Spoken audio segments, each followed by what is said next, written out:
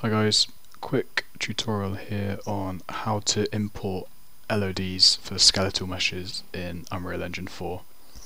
So first thing I did for this was I went to the Autodesk character generator, made my own character, and then downloaded a crowd resolution low, medium and high poly version of the model, and then opened that up in Max, and I've got these four here.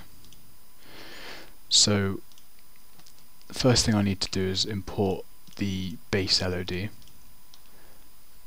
which is the highest poly one, and as you'll notice here, these are all named identically, which is because Unreal Engine won't import any additional LODs unless these all have the same name.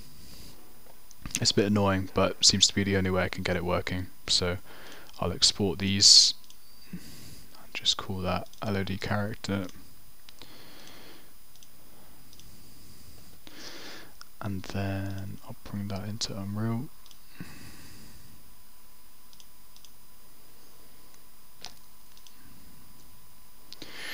Leave this blank so it creates a new skeleton.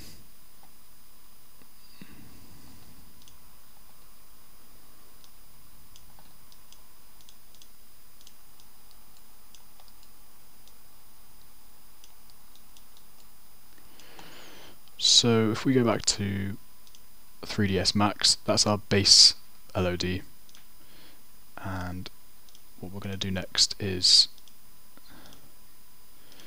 import the sort of mid-poly version of the model, which will be LOD1.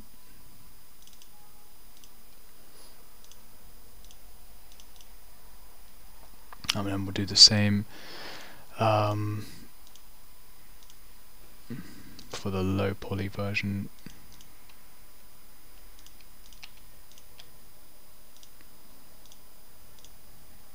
And we'll call that LOD2.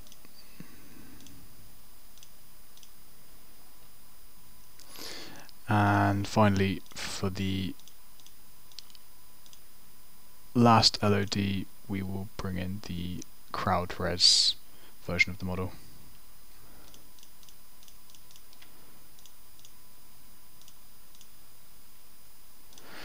And we'll just call that LOD3.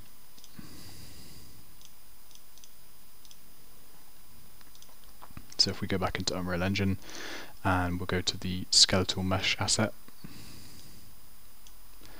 and scroll down to LOD settings, and we're going to go to import LOD level 1 and double click LOD level 1.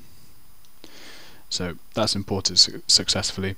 If you're getting an error message there, just check again that in 3ds Max or whatever 3D modeling software you're using, just make sure that each model you're exporting has the exact same name, because otherwise you will probably get an error message when you try and bring it in, and this seems to be the only way I can get this to work. So then back in the skeletal mesh asset here, we'll go to LOD1 and we'll put the screen size at 1, so where it's got current screen size here, this is the value that will control when it switches to the next LOD down. So I'll show you now if I go to Auto LOD wireframe. So at the moment it's displaying LOD 0, and as we get down to the screen size of 1, it should then change to LOD 1, which is our next LOD. There we go. So we'll repeat those steps again for the next LODs. Import, and we'll give LOD2 screen size of 0.75, and the same for LOD3. And we'll give LOD3 a screen size of 0.5. So you can play around with these values and make it work so that it is a seamless transition between each of them. So LOD 0, LOD 1, LOD 2, and LOD 3. And you can test this as working in the editor here. If you go to level of detail, coloration, mesh LODs, you got the white LOD, which is LOD 0, then it will turn red, LOD 1, then it will go green, and then blue for the last LODs. And another cool thing you can do with the LODs, the skeletal mesh LODs, is you can remove bones in the animation. So I will import an animation.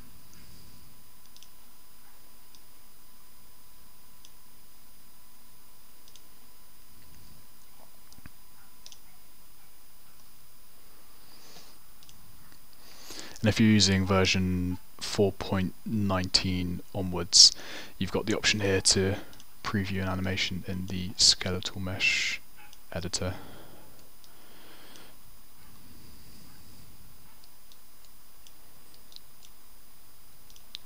So if we look at the skeleton,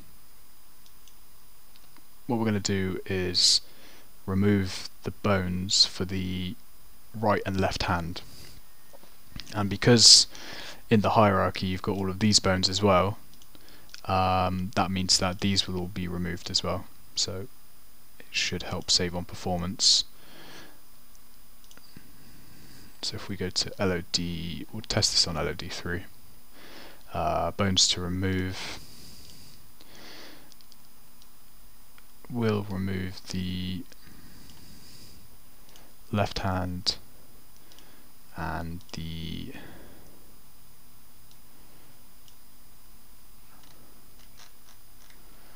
right hand. So if we go to auto LOD here, you see in the animation here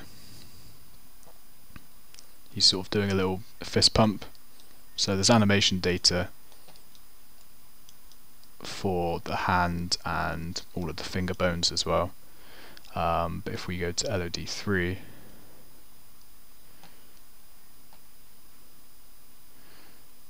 and before we see any change, we need to hit reapply removed bones. So now you see that that fist pump part of the animation isn't there because the animation data for those bones has been removed for this LOD. So this is a helpful way of optimizing the skeletal meshes, because you probably won't even notice it when you're at this distance here.